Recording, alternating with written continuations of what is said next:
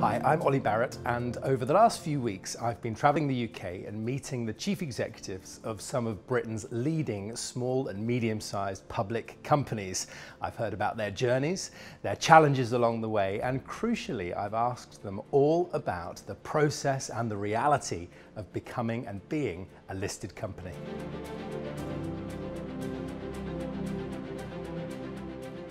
Why did you choose to float the company? We knew that we had virgin territory here that we could really exploit. Why did we go public? That's an interesting question. Obviously, we were going well and thought we could go even further and faster, but the honest answer was because we could. And if you can reflect and think back to the spring of 2005, companies were joining AIM by the score. And for me, it was the pinnacle of my business career's achievement to be at the helm of a company that could join the public market. When you talk about listing the company, I get a sense of pride in your voice. Oh, enormous pride. It was for a whole host of reasons. I'm glad that we listed. I think it catapulted us on our journey. It's not only my pride. I've seen this throughout the whole organisation. All the people that have joined us, they have pride in being part of a small growing company that's in the public arena that they might read about in the press from time to time. And it's been one of the really strong sort of beneficial impacts of being in the public company space.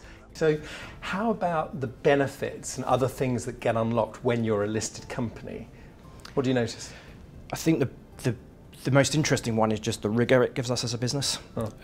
I actually really enjoy the shareholder engagement part of my role, because you're held to... Why do you enjoy that? Because that could sound a bit stuffy, a bit corporate. But you're held to account, which is the really, for me, is the really interesting part. Is shareholders want to see from us greater levels of organic growth. I mean, we've had good levels of organic growth, but we should be able to push that higher. They want to see us take the business international, and they want us to have higher levels of recurring revenue. So to have those consistent themes, where are you on that journey? Why have you or haven't you moved that forward? I personally find that quite liberating. It makes sure that I'm holding myself to account, and it also puts a rigour into the business. And on that listed company status, anything else that you feel gives you that extra strength or power being in that position? I think it gives us real credibility in the market. We're a company that's got, especially in the current climate where it's about business continuity, we're well established, people can see that. We haven't got any debt, we're very cash generative.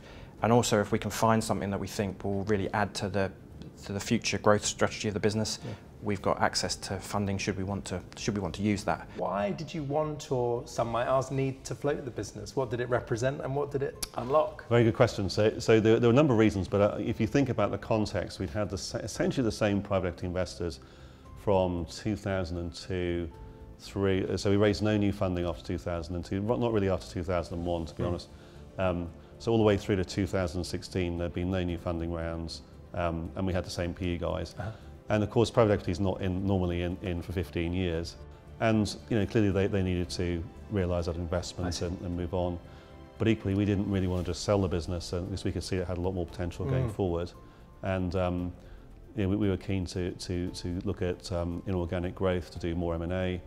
PE investors we had at the time weren't interested in doing more tech business, and certainly not more M&A with this platform. So it provided an exit for the PE guys. I see. And it gave us the platform to roll forward and keep going. And of course, coronavirus has interrupted the deal flow to some extent. But it does give us a platform to be able to go out and buy much larger businesses than we could have done through PE investment. Because of those deeper pockets? Well, absolutely, because the process of raising money on the public market is much more straightforward than the process of raising money through PE. And I think also it's raised our profile significantly, which I wasn't expecting. I wasn't expecting it to have such a difference. And what's so good about that aspect of it? I think for us it's about winning larger deals all the time with larger customers. And that's the key to long-term growth and success. You took a big decision to list the business, to float the business. For sure. Tell me why you chose to do that. Fundamentally, it was to raise cash to grow the business, because it was capital intensive, and the growth, we'd grown every year since inception, already at plus 50%, and it got to a point where we needed the cash.